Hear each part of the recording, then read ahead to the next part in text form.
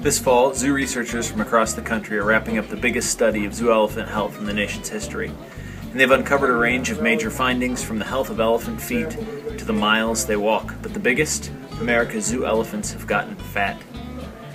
The team spent 3 years and examined more than 100,000 pages of medical records, 6,000 blood samples, and 40,000 pounds of elephant dung. They included 255 elephants in 70 zoos from Mexico to Canada to St. Louis.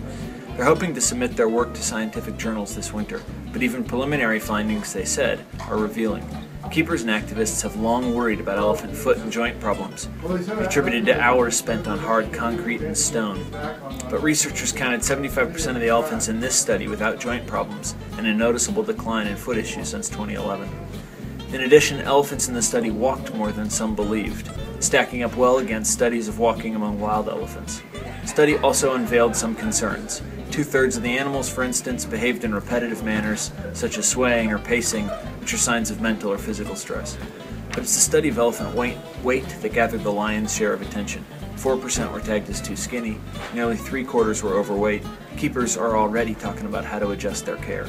Some may begin feeding hay, an elephant's main meal, with lower protein content. Others may have to stop giving quite so many treats. The study thought more exercise and smaller, more frequent meals might also help.